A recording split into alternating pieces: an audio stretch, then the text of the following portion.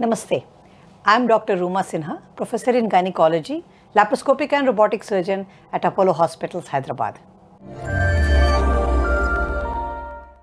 Today we have a session to take care of many of the myths that surrounds ovarian cysts in women. So myth number 1, all ovarian cysts causes infertility. That's not true. Not all ovarian cysts causes infertility. A lot of women with the presence of ovarian cyst get pregnant and deliver. But there are certain cysts that may cause infertility, and endometriotic kind of cyst is number 1 in that. Myth number 2, all ovarian cysts are cancer. Wrong. Most ovarian cysts are not cancer. In the reproductive age group, when the cysts which we find in young women and we do an evaluation for them, there are certain clues that can be picked up to say that they are not cancer. A simple cyst on ultrasound, a cyst which is normal in size, cyst which is not growing very fast are all signs of simple cyst which are not cancerous. Cancerous cyst can be found in elderly women or sometimes in very young girls, and these are some cysts which will require surgical intervention. Myth number 3, all ovarian cysts require surgical removal. Wrong. Most cysts can disappear if given time, because these are functional cysts dependent on hormone in women, and if you watch them for 3 to 4 months, the cyst soon disappears. Very small cysts do not require surgery, and the cyst that has been reported as polycystic disease never requires any surgery. Myth number 4, ovarian cyst, if it has to be removed, requires open surgery. Wrong. Most ovarian cysts can be removed by keyhole or laparoscopic surgery. Now we deal with two types of cysts. Either it could be a non-cancerous or a cancerous cyst. A non-cancerous cyst may be any size, any number, can be removed with minimal access laparoscopic surgery. If we suspect that the cyst is non-cancerous, that means the investigation is suggesting, or while operating we feel that the cyst could be cancerous, in those situations and those situations only we advise and we do open surgery. Myth number 5, all ovarian cysts are because of PCOS. No, not true. In fact, PCOS or polycystic ovarian syndrome, although gets reported on the ultrasound as cystic ovaries, they are not really cysts.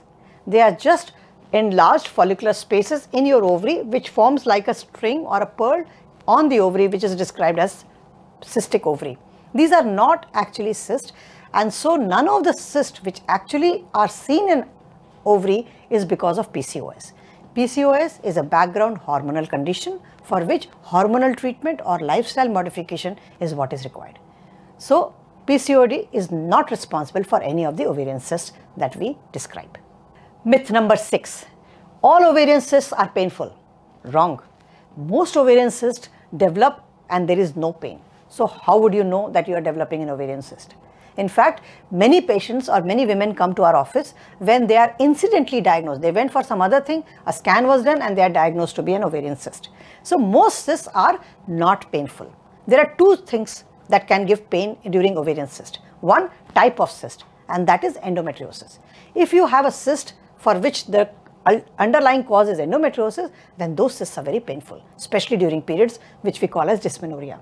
The other thing in which a cyst can give you acute pain, very severe pain, and you have to report in emergency, is a torsion of the cyst. That means the cyst undergoes some kind of rotation or a torsion inside your tummy and gives you acute pain. Remember, these are acute situations. You need to reach an ER or an emergency room. You may have a sensation of nausea along with it, and any cyst which is beyond 7 to 8 centimeters are the ideal cysts which undergo a torsion. So remember, all cysts are not painful, but these are the situations it can be painful. Myth number 7, all ovarian cysts should be removed. Wrong.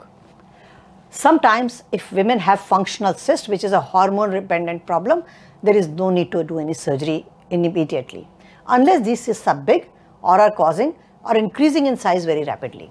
The second situation which reports as cyst is a polycystic ovarian syndrome, where again no surgery is required. We require surgery only if it is a benign tumor or a malignant cyst or a cancerous cyst. So all cysts require surgery as a blanket statement is a myth. Myth number 8, it is okay to ignore the ovarian cyst. Wrong. Any cyst that has developed has some type of pathology. It may disappear on its own, it may not disappear on its own. It may progress into more problems, it may give you pain, torsion, bleeding, hemorrhage, or maybe even turn into malignancy or cancer. So it is not okay to ignore a cyst.